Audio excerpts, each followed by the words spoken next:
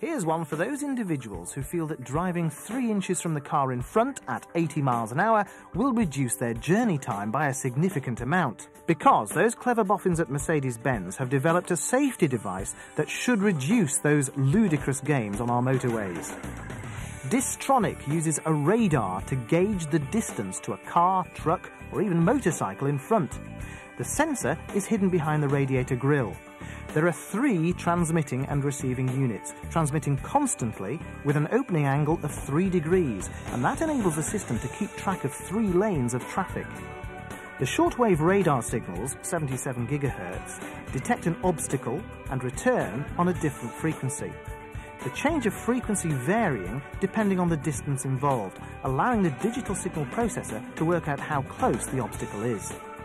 Gentle easing off the throttle or braking in more extreme situations is then activated to increase the gap to a safe distance. Operating the new system is similar to Mercedes Speedtronic cruise control.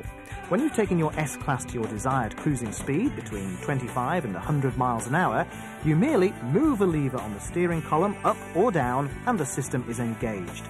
Your selected speed range is displayed on the instrument cluster, as well as displaying a graphic of the distance between you and the car in front. And because the system uses radar, it can even see through fog or heavy rain. Now, many innovations start in top-of-the-range models like the S-Class and later filter their way down into more mundane models as the technology becomes less expensive to manufacture. This is an innovation designed to improve road safety and must be applauded for that.